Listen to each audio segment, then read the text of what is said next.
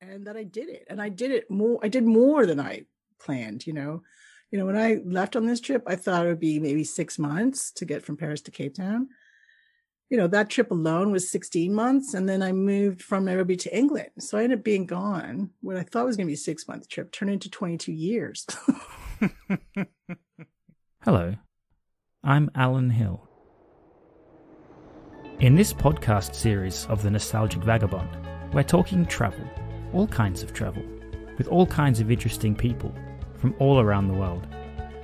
In conversation, we'll share personal anecdotes, tales of adventure, and maybe misadventure too. Listen in for some unique cultural perspectives, tips from seasoned veterans, and an array of diverse experiences that have contributed to many life-changing journeys. Travel really is a privilege. We know that now. And if we can't do it right this very moment, let's talk about it then. Hey, where are you right now? On this episode of the Nostalgic Vagabond podcast, I talk with Tamara Bee. Tamara is a Canadian-British traveller with 3 decades of adventures and experiences. Life changed for Tamara in 1993 when an old school friend convinced her to pack up everything and go on an ambitious overland journey across multiple continents from Paris to Cape Town in South Africa. We'll touch on this a bit, but focus as well on Tamara's return leg, where she hitchhiked back up the coast from South Africa to Nairobi in Kenya, solo. In conversation, Tamara reveals that it really all began when she moved from her home province of Ontario out west to Banff to work in hospitality. But it didn't take too much convincing from schoolmate Casey to take on this epic overland journey, which was supposed to take about 6 months, but it was basically a year, and then some. Tamara explains why she decided to hitchhike back up to Kenya, and she reflects on that time she was lost in Lesotho, was propositioned by a guy like Richard Gere did to Julia Roberts in Pretty Woman, and details her crazy ordeals in Mozambique. Tamara has extensive experience travelling through Africa in the 90's, and she's had the Malawi to prove it. This trip was life-changing, and Tamara tells of some of the most important lessons she learned on this crazy odyssey. Anyways, let's get to the conversation. Tamara Bee, thanks for coming on the Nostalgic Vagabond podcast. Thank you so much for having me, Alan. Where are you right now? Well, I'm in lockdown in Ontario, Canada. So just outside of Toronto. Yeah, I've been looking forward to having you on this podcast for a long time because you've got so much experience traveling and independently traveling, solo traveling, and all over the world. So I've been really looking forward to having a chat. We only have about 1 hour. We could probably chat for days and days. You have so many stories. But we only have 1 hour.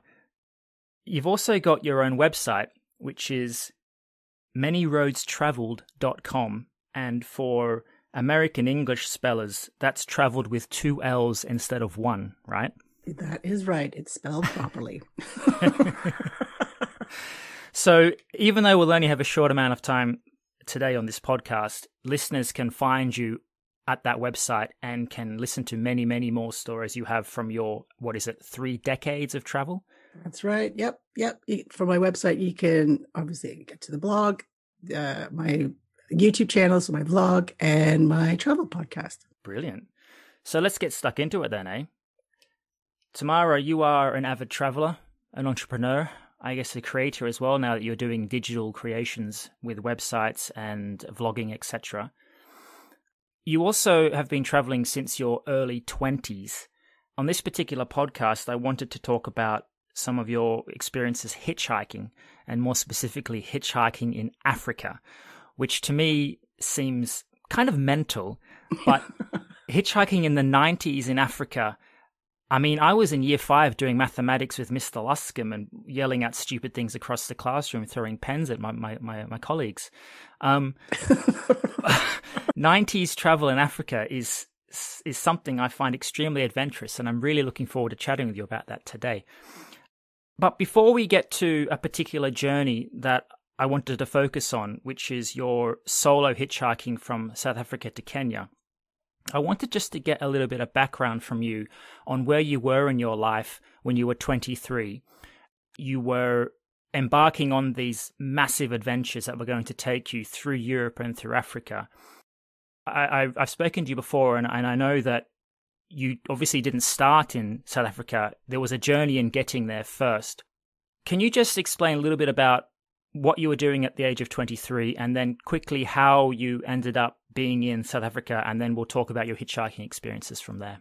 Well, I did do a few trips in my teens, actually late teens, but they were just like to Colombia and Mexico.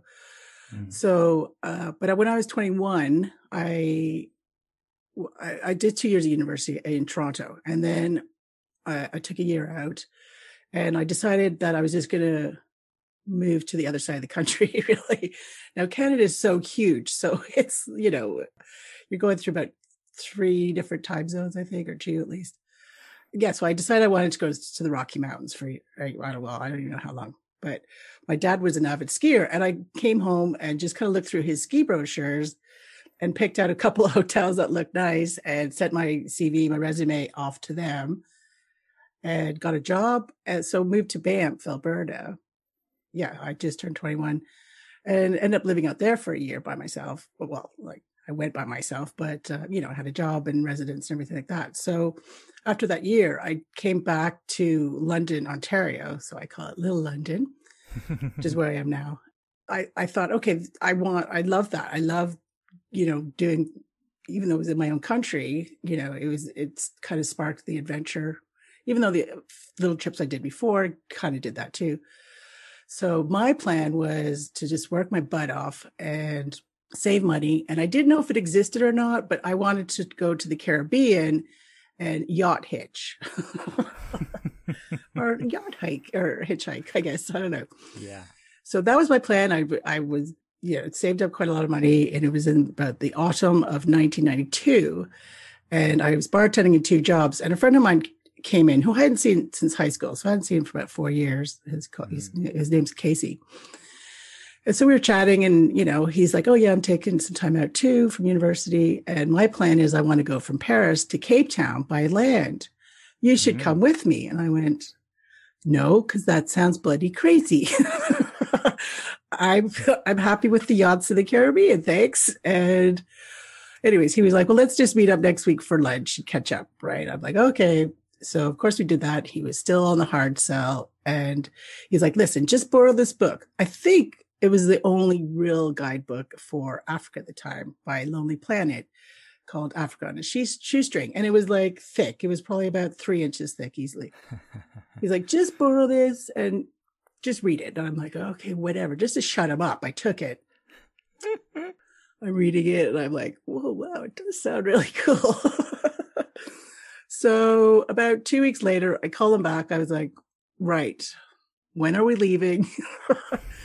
And he said, well, I was planning on leaving in December. I was like, well, okay, well, I won't have enough money and get everything organized until probably mid-January. He's like, okay, I'll wait. So yeah, we left January 17th, 1993, flew from Toronto to Paris. I stupidly thought that he might be a bit organized and know where, or even have guidebooks for Europe and the Middle East, or at least know where we're going to stay in Paris. No, he did not. So it was literally, we just winged it. And we're in January, so it was off season. This is before the internet, before Facebook, for mobile phones, everything, right? No TripAdvisor back then. So we didn't even know areas, because many places there are areas that have cheap accommodation, and they usually kind of stick together. But no, we had no clue what we were doing. And like I said, in the winter. So it was cold in Europe, and my backpack weighed about 21, 22 kilos when I left. Yeah. Because, we had to have clothes, for cold temperatures, for hot temperatures. I had a tent, sleeping bag, the whole shebang kind of thing. So, yeah, so January 17th, 93 was the start of the trip. Yeah, so you and Casey together and started in Paris. Your goal was to head all the way through Africa. Yep. So the goal was to go from Paris to Cape Town by land or water, like just no flying, basically. So it was a massive mission. And this is my first backpacking trip, right? And like I said, I just turned 23. really no clue what we're doing. Well, neither did he. It was his first trip as well. So for like rookie trips, It's insane. we started at the top. You dived into the deep end, let's say. Well, for sure. Yeah. I mean, to this day, it was my longest, hardest, maybe most rewarding trip I've ever done, like in the 30 years. Yeah. So you and Casey started in Paris and you went through Europe into Africa. At some point, Casey left you on your own. What was that all about? Well, it wasn't like, so yeah, it took us about 7 weeks to get to Africa. So we went through like France, Italy, Greece, a few islands into Turkey, and then Syria and Jordan into Egypt that way. Mm. And then by the time we got to Kenya, it had been about about 5.5 months that we were traveling together. And that is a long time spending 24/7 with someone, especially someone you hadn't really seen for 4 years. No doubt. So, I mean, for the most part, we got along really well because we were sharing rooms and, and we went through a lot of ordeals, like really crazy stuff, especially the 2 months. Like to this day, the 2 months of traveling between Sudan, Eritrea, and Ethiopia was the hardest I've ever done. It was full on. So we went to Kenya and we went to this beautiful island called Lamu. And it was kind of a mutual decision, but it was actually more, I realize that now after going through all my journals and doing my podcast and going back in time. Yeah, it was kind of more me that actually said, okay, I think we should go our separate ways. And he was fine with that as well. So I'd met an Australian guy in Lamu and we hit it off really well. And I just decided when Craig left, the Aussie guy, that I was just going to leave with him, which is what I did. Mm. But then Casey and I saw each other again in Nairobi, and I assumed we'd bump into each other because we're going the same way, right? So the last time I've seen Casey was, I think it was in July 93 in Nairobi. That's the last time I've seen him. Whoa. Yeah, because I basically moved to England from Africa, and I lived in England for over 20 years, and he's now in Oakland, California. So yeah. But Crazy. We have been in touch recently via email, and he's loving the podcast, actually. So he's like, this is great. It's bringing back so many memories. So that's pretty cool. You went your separate ways in Kenya, and you eventually ended up in South Africa. Did you end up going straight down on your own from South Africa? No. And also, just to finish with the Casey thing, after we left, like shortly after we left, I found out that he decided to bail on the trip and go to England and move to England for a year. And then he came back, so he flew back from London to Nairobi and then traveled from Nairobi to Cape Town by land a year later. Now he still thinks that counts. I'm like, no, it doesn't. Because even after he had I think he said, no, I was only in England for 11 months. So I'm like, okay, 11 months. But I was still in Africa after he'd been in England for almost a year kind of thing. So I'm like, no, it doesn't count for sure. So after we went our separate ways, I traveled with that Aussie guy, Craig, for about 2 weeks. And then he had met an English girl, Claire, previously. And so I met her in Nairobi, and her and I, actually, we traveled together for about 3 months. So kind of all around, let's say Lake Victoria or Central Africa. Mm-hmm. And then after we departed, I was on my own for couple months, I think. Yeah, 2-ish months. And then I met these awesome people in Harare, Zimbabwe. And Warren had a old Land Rover. And he was one of the only people I met. He did what I did, but he had his own car. And he traveled from England down to Cape Town as well. And along his way, he picked up a Kiwi guy, Oliver, and 2 Australian cousin girls, Leona and Lisa. So they had been traveling together for a while. And then when I met them in Harare, they had a little group meeting and they decided I was cool enough to join their little gang. So I nicknamed us the Commonwealth group because we had Brit, Canadian, and Aussies and a Kiwi. So, which was perfect for me because especially at that time, like Zimbabwe and Namibia, especially there was hardly any public transport. Like you really need to have your own vehicle. And I don't I still don't have my driver's license. So they ruled it out for me. So it was perfect timing to meet up with them. And we had a blast. Like we spent Christmas together and made it to Cape Town together. It took me almost a year to the day to get to Cape Town. I got there just before New Year's Eve. So I had New Year's Eve 94 in Cape Town, which was really cool. And then once we parted ways, I was on my own so I was 16 months. So last 4 months or so, I was on my own to go back up to Nairobi. The key, Tamara, is that you succeeded in your mission to make it from Paris to Cape Town overland. Yep, I did. And that wasn't even enough for me. I decided I'd hitch back up to Nairobi. So yeah. So let's get to the hitchhiking, Tamara, because this is super, super intriguing to me. Now, we're talking 90s. So Africa was a very different place in the 90s, as was a lot of other countries in the world too. But you were in Durban, is that correct, when you started this hitchhiking mission all the way up the eastern side of southern Africa to Kenya? Why, I guess is the question, why the hell did you think it was a cool idea to go hitchhiking from South Africa to Kenya? I mean, I had done some hitching along the way down, because Claire and I had to hitch. It took us 5 days to just travel 500 kilometers in central Uganda. So it was like, this is ridiculous. So I did do some hitching, but the biggest hitching was definitely from Durban. Basically, I had a great uncle who lived in Durban, who I never met. He was an ex-British naval commander. So he was like my grandma's uncle. Yeah. And so he was my great uncle, although I was forbidden to ever call him that in public, obviously. So my grandma, because remember, again, no internet, no emails. So my grandma had written him a letter and just saying, listen, my granddaughter's in Africa. Would you like to meet her? And he was like, yes, for sure. He hadn't seen any of his family because he'd been in South Africa for, I don't know, 20 years, I think, by the time I got there. He's called Douglas, and I call him Uncle Dougie. And so I stayed with him in Durban and worked. I bartended for about 6 weeks or so just to save money because I was pretty broke. And so I needed money to get back up to Nairobi. My whole reasoning to do this was because I had decided I was going to move to England, and I kept in touch with my friend Claire, and she was graduating university. So she's like, listen, by the time you get here, I'm going to be moving out of home and, getting my own place. So we could get a 2-bedroom place if you want to live in Leeds. Now, never been to England. I'm like, sure, sounds great. Whatever. So I decided I'd hitch to Nairobi because the flight would be cheaper for me to book a flight from Nairobi to London than Joburg to London. That's the only reason. See. And then it ended up taking me and I thought I could do it really quickly. Well, it ended up taking me about 3 months.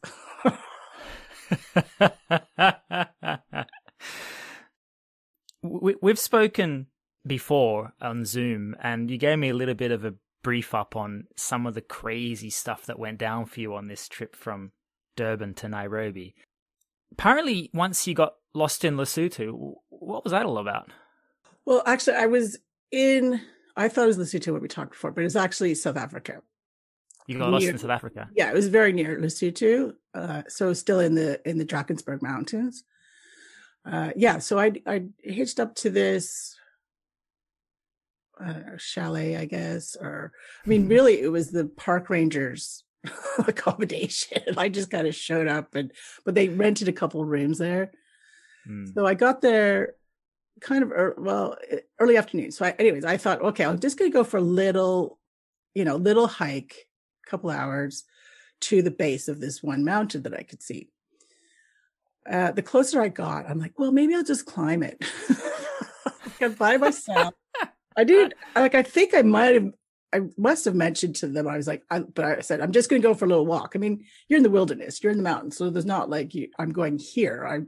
they did give me a map, but it's a map, it's a geographical map. It's not really, and I just had my water, a couple of snacks, not a lot on me.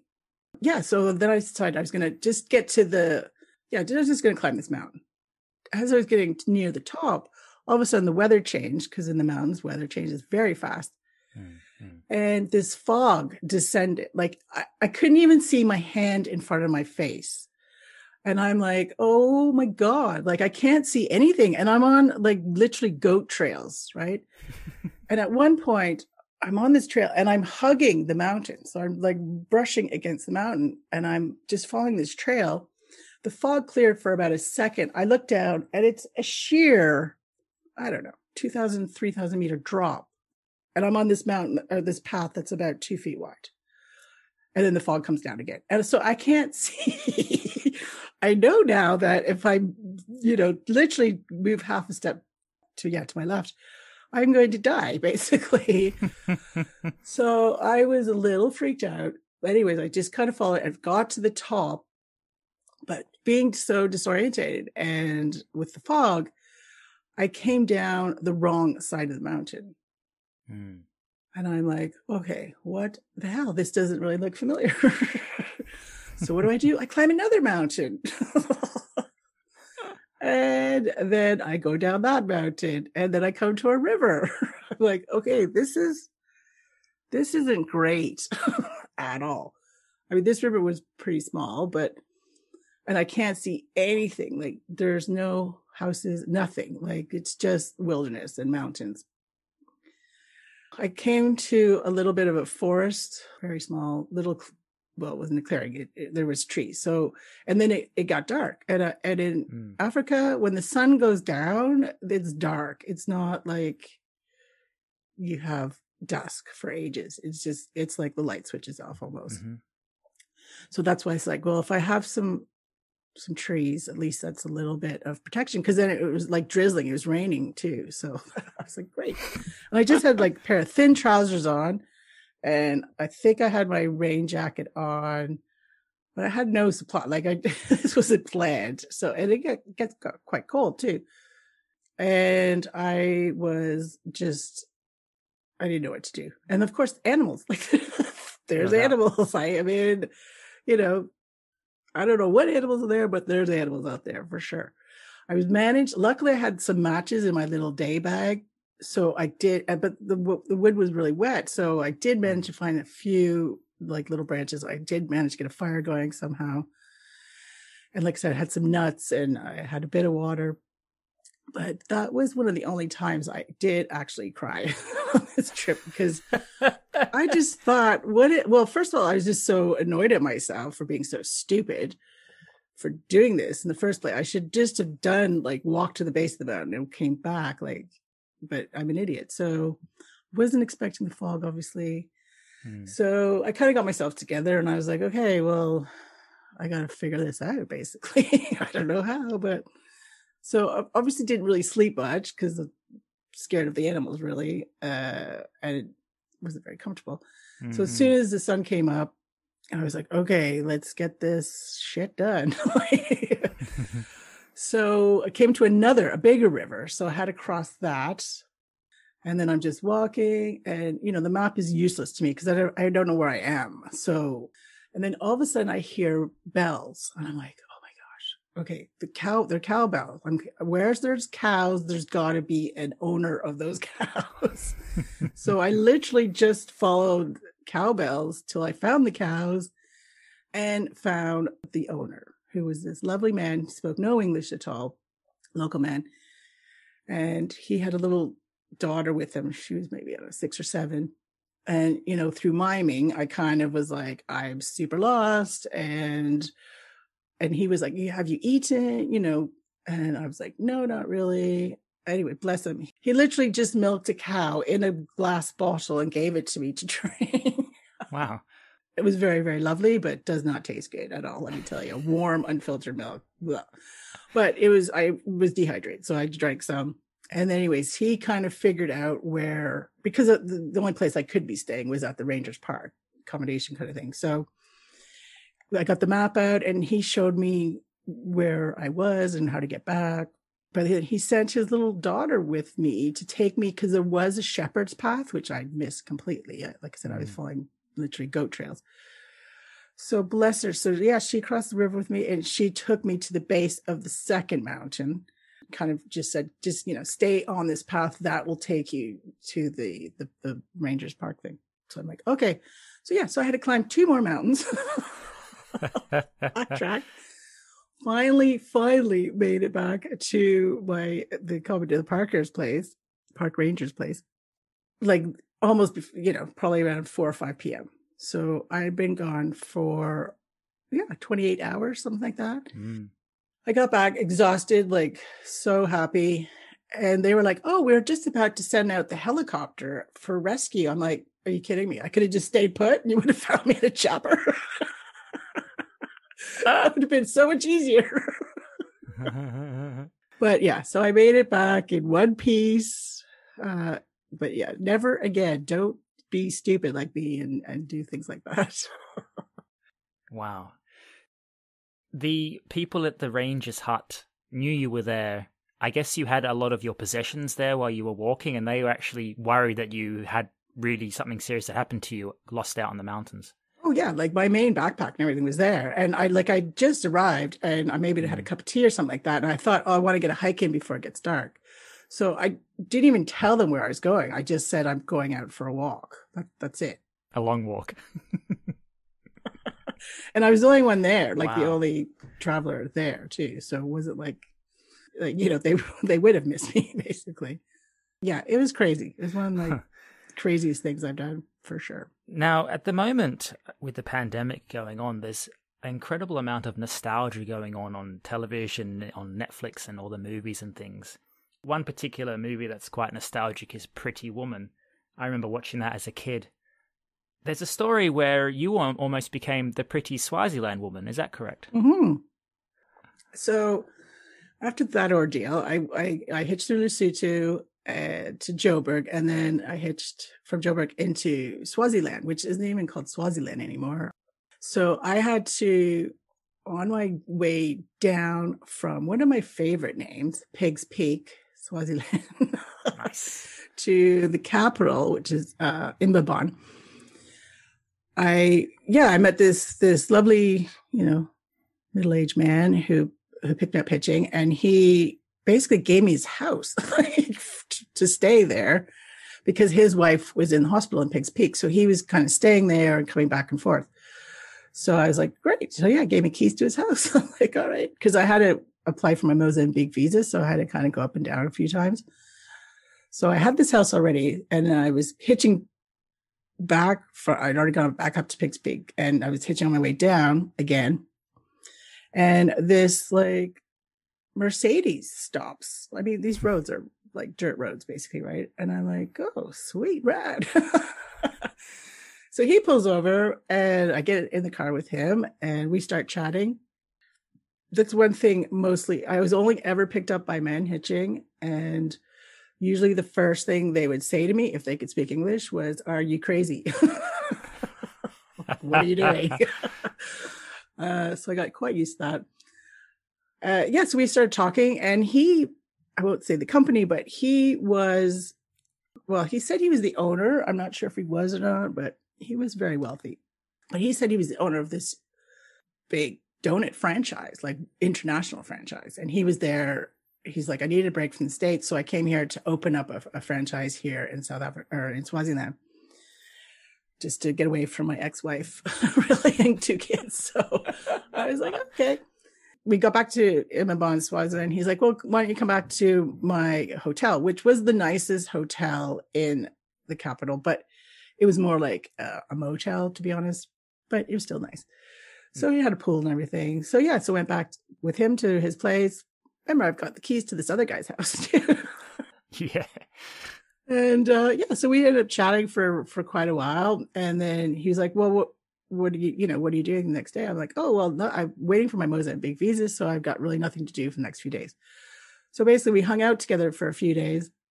And then at the end of one of the days, he said to me, because he said, he was a multimillionaire and he owned wineries, and, he gave me his card and everything like that. So I did believe him. And he was like, well, listen, I'm in Swaziland for 2 more weeks. So what would it take for you to stay with me for these 2 weeks? And I was like, well, what do you mean?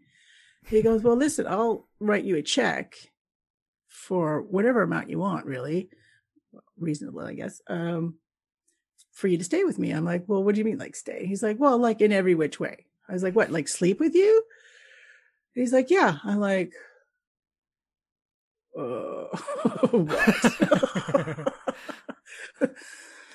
So I kind of like, okay, I did think about it for like 10 minutes, but he was like this little Jewish guy, like who was about 50, late 50s. I'm, 23. I got along with him really well, but I didn't fancy him at all.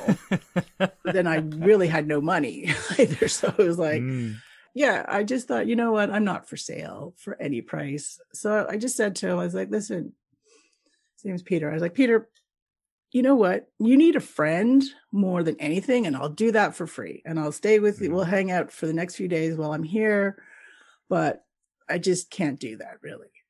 He actually started crying, and he went, wow, I can't believe that. Like, thank you. He goes, it's so lonely.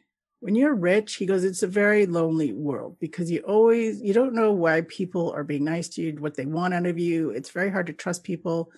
He goes, even my ex-wife and my 2 sons are waiting for me to die to take my money. Like, they don't give a shit about me, kind of thing. So for you to do that, and I know that you have hardly any money, and he goes, that means a lot to me. And he gave me his card, and he's like, if you ever need anything at any time, anywhere, you call me, kind of thing. I was like, okay, that's cool.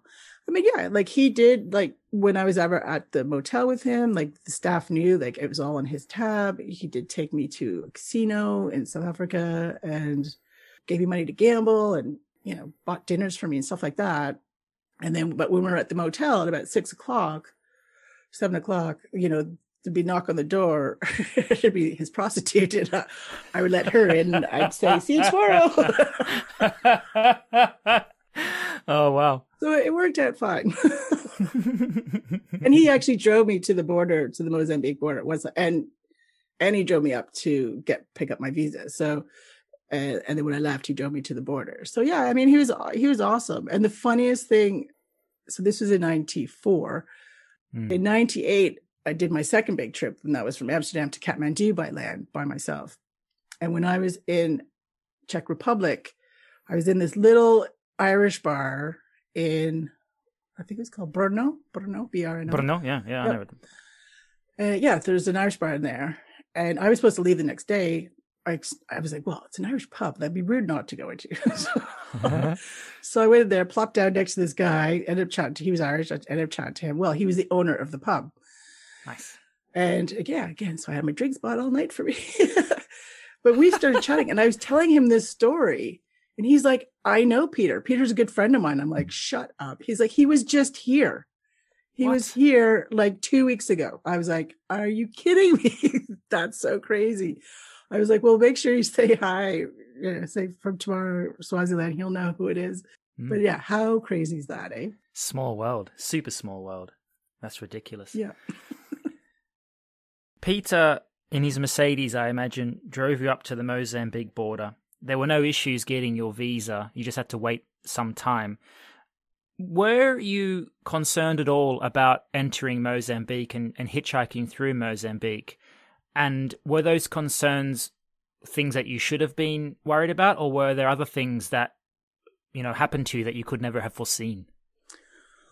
Well, I really wasn't worried about going anywhere because I'd come down through all of Africa. So that built a lot of confidence in me. I mean, I have very good gut instincts. Like, I'm not really the mountain thing was stupid, but I'm not normally stupid. And I have very good gut instincts about people and places and things. So that's one thing I say about traveling, like listen to your gut. It's always right. Yeah. So I wasn't concerned, but I was concerned once I got to the border because Mozambique had been in a civil war for, I think, 33 years. And it had literally just opened up like for a few weeks. Like it hadn't been open very long. So as I walked across the border, wave bye to Pete, the custom guys were like, madam, where's your car? And I was like, oh, I'm hitching, my house is on my back, it's okay. And they were like, just look at me like, you are nuts. Like, what? And they're like, well, madam, please don't put your house, like my tent, anywhere off the And there's really only, well, I think probably still now, one main road, which goes up along the whole coast, like 1,200 kilometers or whatever. Yeah. So don't put your house more than maybe 200 meters on either side, but stay on the beach side probably from the road. I was like, well, why is that? They're like, well, there's like over 1 million landmines at least still in the ground, unexploded. I'm like, whoa. Okay, well, that's the best tip I've ever still received. Like, good to know. Sad, very sad to hear, but good to know. So yeah, so then I was a little obviously concerned. No doubt. Yeah. And they also said like I was one of the first, if not the first, non-African person to have come into Mozambique, especially walk across the border for 33 years, whatever it's been, besides like VSO workers and aid workers and stuff like that. But so yeah, so in Mozambique, the only people I did meet were pretty much South Africans. Now, there was a moment on your road trip hitchhiking through where you feared for your life. Yes. So yeah, I was, like I said, Mozambique, it was very weird, but like, I guess bittersweet vibe because the country was destroyed. I mean, 33 years of war. So every city, town, you could see bombing, buildings that had been bombed and things like that. And like I said, this one road had potholes the size of trucks and like just the road was trashed. And then you also saw a lot of people, including children, missing limbs because of these damn landmines. But they were super happy the war was over. So it was a very bittersweet experience. And all the locals, and they speak Portuguese as well. So not that I do, but, all the locals I met were super smiley, happy, just sweetest people kind of thing. So I was probably about a third of the way up Mozambique, I imagine. And I was, hitching, and I'd been at this place for hours. Like I was waiting for hours, which usually wasn't like I usually got picked up pretty quickly, but this time, hours. And by this time, like I had all these kids sitting around me because, they didn't see many travel, like Westerners kind of thing. Right. That kind of happened all throughout Africa really. But yeah, so I had all these kids and I'm like, okay, great. It's going to be more difficult. Are they coming with you? Like kitchen kind of thing. Anyway, and I was on a corner bend and this pickup truck, it just like speeding along. And like I said, the roads are really bad. So you shouldn't really drive that fast. Whizzing by me. And then they slam on the brakes about 100 meters away from me. And then reverse, as in like Dukes of Hazzard, like, just like, and then pull over and like kind of like get in. I'm like, oh my God. This was one of those moments when you're like, what do I do? And I wasn't near any towns or anything like that. So it's like I pitch my tent at the side of the road in the middle of nowhere, or I get in the back of this pickup truck, which looks like it's being driven by the Mozambique Cheech and Chong. So I'm not, I love Cheech and Chong. They just looked a little dodgy, basically. But I was like, okay, well, let's just go for it, because it was the back of the pickup. So I was like, okay, let's go for it, I guess. So I jump in the back of the pickup and they just take off, like, super fast. But then every 45 minutes or so, they'd stop. I was like, what the hell? And, and I'm in the back. It's super hot, sunny. They're just off the side of the road. So there's no shade or anything like that. And I'm like, okay, what? And then I look and they're like smoking crack or something. Well, crack didn't exist back then, but I don't know. They were smoking something like through a pipe, not like a joint. And I was like, okay, this is great. And they're driving. Like, no wonder they're driving like crazy. So the next time they stop, I kind of, they have the window in the back. So I knocked on the window and they opened it and they're like, they were super smiley, like chilled, whatever. And I'm like, hey guys, just want to, next time you stop, do you think you could stop under some shade? I'm like, yeah, okay, no problem, man. So I'm like, okay. So they smoked again and then we went. And then all of a sudden, another 45 minutes later, like, they slam on the brakes, reverse. Like, I didn't even see this path because it's very, Mozambique coastline is very jungly. Like, it's very, very lush vegetation, very green. It's very beautiful. But anyway, so and then they just start driving into the jungle. I'm like, what the hell? Oh my gosh, here we go. I'm about to be killed. So I'm thinking, and yeah, they keep driving in the jungle. I'm like, how did they even know this path was here? Like, you could not see it unless you knew it was there. So I'm in flight mode, well, fight and flight mode kind of thing. So I'm like, okay. My uncle, before I left, he gave me a 6-inch blade bone-handled knife for Africa. So I had that like almost in my hand. Like, I had in my day bag. So it was on the top of my day bag. I've got my money belt with my passport, my money and everything. I'm thinking, okay, well, I'm going to have to leave my backpack because I got to run through this jungle. Yeah. So I'm ready to go. I'm fine with that. I'm like, you just got to live. So they finally stop under this huge tree and I'm ready to go. Right. He opens the window. He goes, "Is this enough shade for you?" I was like, oh my gosh. And that was it. They just found me shade. And then he turns around and he's like, and he passes me this big doobie, big joint. He's like, "Do you smoke?" I'm like, "Yeah." He goes, "Here you go." That was it. So yeah, sparked up, chilled out. We left and they actually took me to where I wanted to be dropped off. So I was with them for most of the day. And they even took me to a restaurant and bought dinner for me. Well, I'm thinking they're about to rape and kill me. They turned out to be Cheech and Chong. And they told me they're on they had to get to, I think they're going to Malawi, but they only had like 20 hours. I don't know. They had a really short time. And that's why they were driving so fast and everything. Because they had to get to Malawi for something or other by a certain time.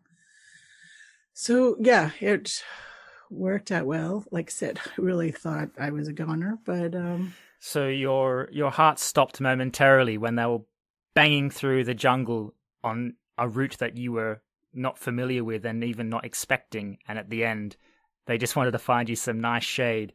And I imagine after you'd smoked the joint with them, the rest of the ride was a lot more relaxing. Totally. I was super chilled. But yeah, that was like, I had it all planned out. Like, I was gonna stab them, like, if I had to, you know what I mean? Like, self-defense, obviously, but my main thing was just run. As soon as the truck's like, run, leave your backpack, just run. Luckily, didn't have to do that. It was crazy. And that was another time I got picked up by these two burly, I think they were cops or ex-cops or something, like these huge South African dudes. And they had a nice car and they picked me up. I can't remember where I was even. They were like, "Well, where are you staying?" I'm like, "Oh, I'm just going to like pitch my tent in which I have done, in a police station front yard." Like, I've done that one before. And they're like, "What? No, you're not. Listen, we're on business. So we have 2 hotel rooms. So we'll give you one of the hotel rooms." And I'm like, "What?" And a nice hotel. Like, I was staying in like divey guest houses or there wasn't really many hostels back then. So these 2 big burly bearded dudes shared a bed in a room to give me the other room for free. Like, yeah, just super Gentlemen. Nice. Yeah. So yeah, it did work out. Like I said, I was offered, houses and all sorts. So these crazy stoner hooning Duke of Hazzards type blokes were on their way to Malawi, as were you.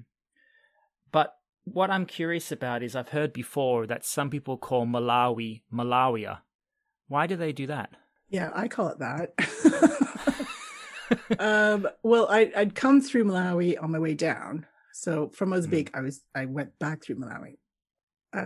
Well, the reason why is because not everyone, but most people who get malaria, they get it in Malawi. So that's why it's like, well, it should be called Malawia. So that's why I call it that. After you went through Mozambique, Malawi, you had to go through Tanzania before you got to Kenya and Nairobi, which was your goal. Were there any interesting things that happened to you on that leg of the hitchhiking journey? No, because again, I'd come through Tanzania. Like, I spent a lot more time in Tanzania and Malawi on my way down. Mm. Yeah, they were, not too bad really. Like Malawi, I stayed in Nakata Bay for a couple of weeks on my way down, so I knew that place really well. And also, when I was in Blantyre, Malawi, where I got malaria, which is not recommended at all, and I think I also got malaria again in Mozambique at the end of Mozambique as well. So, because I wanted to go all the way up the coastline of Mozambique and Tanzania into Kenya that way, which was extremely, extremely difficult, probably even now. Back then, for sure, there was just no public transport. It was really hard. But because I got malaria just before I was about to do that, I was like, I just can't do more really hard traveling. So I cut back into Malawi because, like I said, I knew people there and I knew it well. So yeah, it was okay. Tanzania, I kind of just pretty much went straight through it on my way up. I did meet a couple of travelers in Malawi, and we got buses together, buses and hitching. I think I hitched by myself, but I met some people. Like I took some buses as well in Tanzania to get to Kenya. And Nairobi, I knew very well. Nairobi is like my second home in Africa, really, because I probably spent, on my way down, I spent probably about 3 weeks in Nairobi or something like that in total. So I knew Nairobi really well. And where I stayed in Nairobi, again, if you asked any local Nairobi people what area to avoid, that's where I stayed. You're so crazy. that's where the, I'm trying to think of the road, but there was one main road where all the cheap guest houses and restaurants and stuff were, right? So that's why it's bad, because thieves and robbers or whatever, they knew that's where all the Westerners were. So that's probably, it kind of went hand in hand. Yeah. I mean, luckily I didn't have anything major happen to me there, but I met several people and even more people that knew people that, like, when they fly into Nairobi, start of their African trip, they're super excited. And then they walk down this road and they've been mugged in broad daylight with the knife to their throat. They take their whole backpack, their money belt, take everything from them and then leave. It's like, welcome to Africa. Yeah. And like I said, I personally met several people that happened to, and met many more that met other people that happened to. So luckily I was okay there. And I actually really liked Nairobi, because coming down the Sudan, Eritrea, and Ethiopia, Nairobi was amazing because they had food. There was lots of great, great cheap food. And for 2 months, we didn't really eat too much, really. When you arrived in Nairobi after this hitchhiking trip that took you all the way up from Durban, what did you feel like? Did you have this sense of achievement or this sense of relief, or were you just ready to sort of go on your next part of your traveling journey and head up into Europe? Oh, yeah, I was very relieved to be still alive, for sure. Because I had quite a few near-death experiences, like a truck accident in Ethiopia, and lots of other different things, and just random things. I used to ride in the back of trucks a lot. So one accident, you're gone. So yeah, I had a huge sense of relief that I was still alive, for sure, and that I did it. And I did more than I planned. When I left on this trip, I thought it would be maybe 6 months to get from Paris to Cape Town. That trip alone was 16 months. And then I moved from Nairobi to England. So I ended up being gone. What I thought was going to be a 6-month trip turned into 22 years. So yeah, and it changed my life completely. I got my degree in England. England, I'm half English. So, England, it will always be a home to me. And I lived in Brighton, England for 20 years. So yeah, this trip, I mean, remember my plan was to go to the Caribbean. So what would have been my life then? How you come to these crossroads and what would have changed? I never in a million years would have thought this African trip would turn into what it has, kind of thing. Right. So one thing for sure is if you had have done your yacht hitchhiking, it would have been extremely hard to find shade. Well, and also I hate wind, so I don't know what I was thinking. I have what we call windophobia. So, I don't know. I don't know what would have happened there. And I hate hurricanes. I would have just had a heart attack. So, so I guess it worked out for the best, really.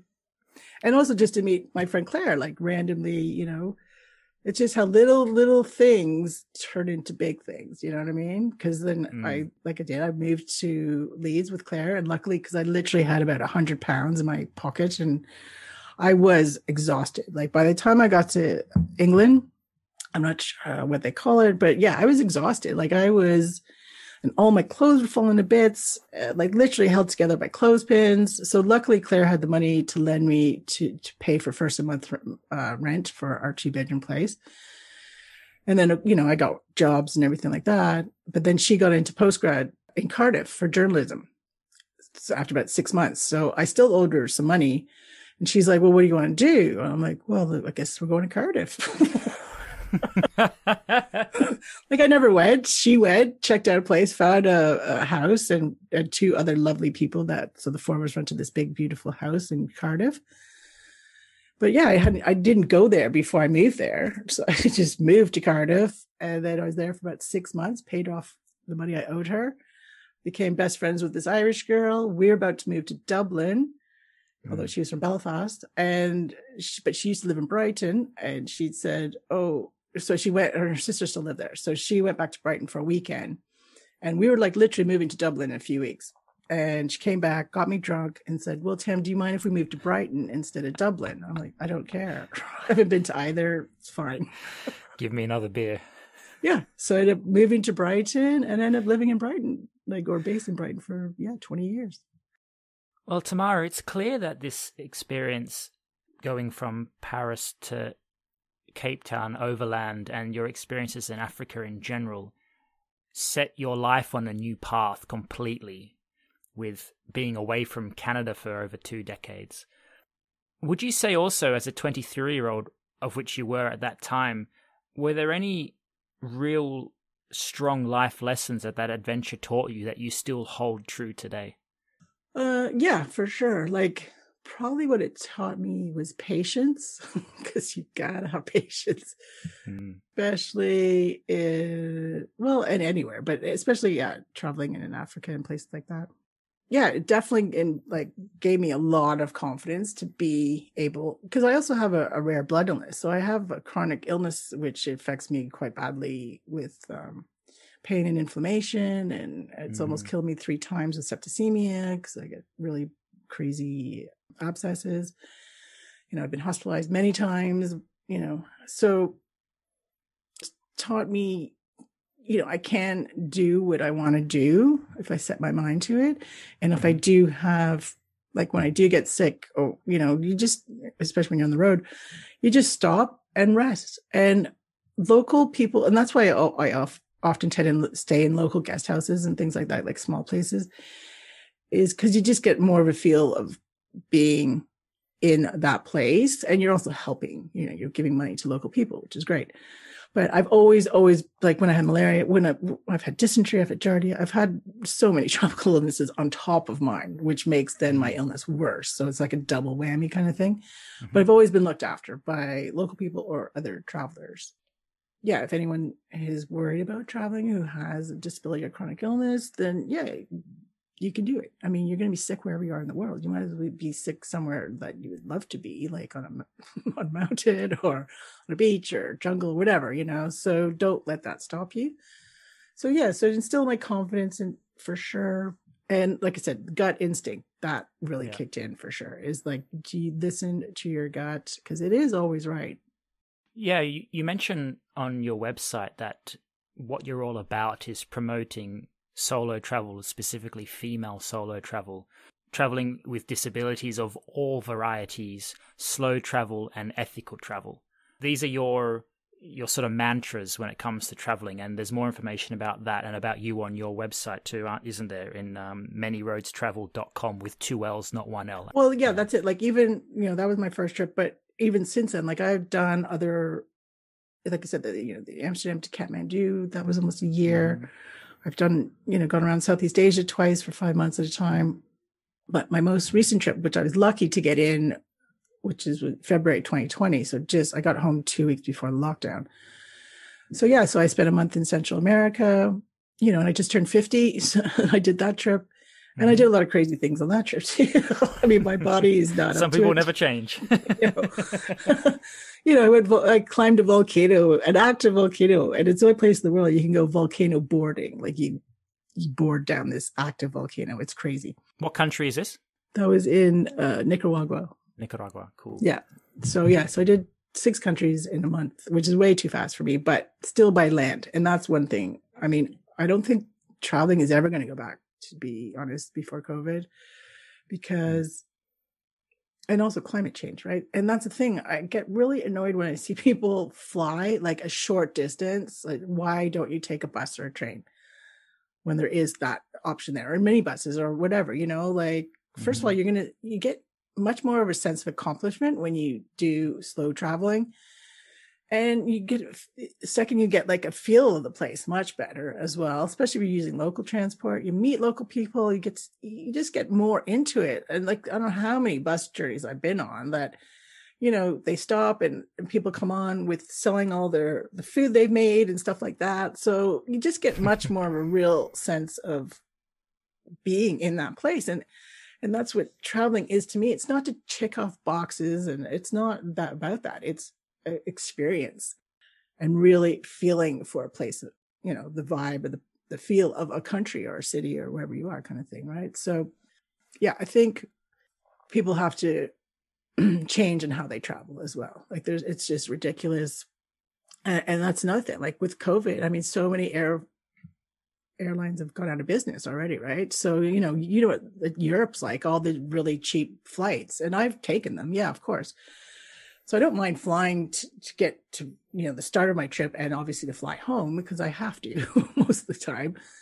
But the rest of the time, yeah, it's all usually by public transport. I don't hitch as much as I did back then because I can't defend myself like I did when I was 23. My hands are screwed up. So, right. Although I did really want to hitch in Central America, I did try a couple of times, but the transport came before I got a ride, kind of thing. So, oh right. I don't fear. I'm not as confident in my self-defense, let's just say, because of my health issues. So I play it a little bit more safe these days, I guess. My favorite 4. What is your favorite mode of transportation? Oh, there you go. I'd probably say train, actually. What is your favorite foreign word? Scheiße. What is your favorite backpack? The one I have now? I don't know. So what is my backpack? I don't know. 20 liter. It's pretty small. I think it's about 25 liters. And this is going to be maybe a difficult one for you. What is your favorite road trip? Yeah, that is a difficult one. And that's what, like, my least favorite question is people is, what's your favorite country? I'm like, I don't have one. Like, I understand. Well, let's just go with the African trip because this is my first. My favorite 4. And speaking of that African trip, hitchhiking through, and at that time, was there a particular country where the hitchhiking was a lot easier than another country, or smoother, or more enjoyable? Well, I mean, countries that had more, like I said, Uganda took us 5 days to go 500 kilometers because we were in central Uganda. There's just some little villages, right? So if you're in more habitated places, more people live, so something like, South Kenya or Tanzania around Dar es Salaam, like there's more people, so you have more options to travel, kind of thing. I mean, Zaire, which again, it's not called that anymore. It's called Democratic Republic of Congo, I think now. But yeah, like Zaire was crazy because like we got stopped.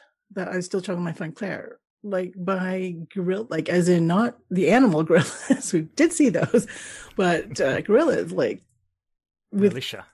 Literally 12-year-olds with machine guns, and would just stop all transport and make everyone get out. And there's like 50 of them and holding guns to your head. And it's just like, what? Luckily, we, survived that too. So yeah, I would say more populated places for sure would be easier for hitching in Africa. And you've got hitchhiking experience that dates back 3 decades. And I'm sure the hitchhiking idea perhaps has changed a little bit with time.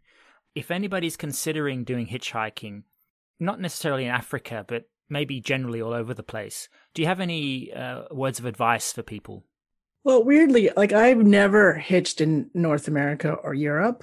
Like I prefer third world, or on PC term, third world countries, because I don't know, locals are friendlier. Like I had less fear there than I would never hitch in, definitely, for me personally, I've never hitched in the States, Canada, or Europe. So I don't know. I can't really give you any advice on that if you do that. I mean, there's lots of great people in those countries for sure.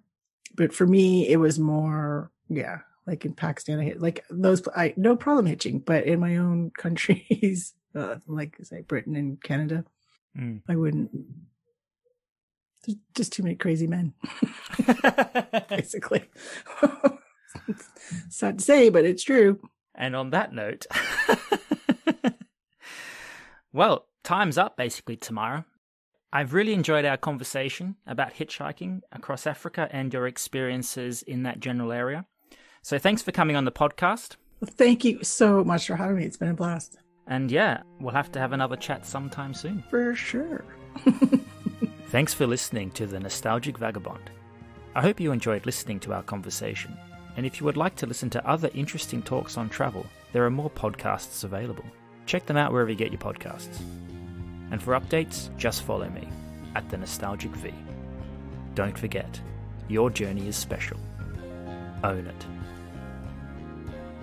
I've been Alan Hill. Until next time.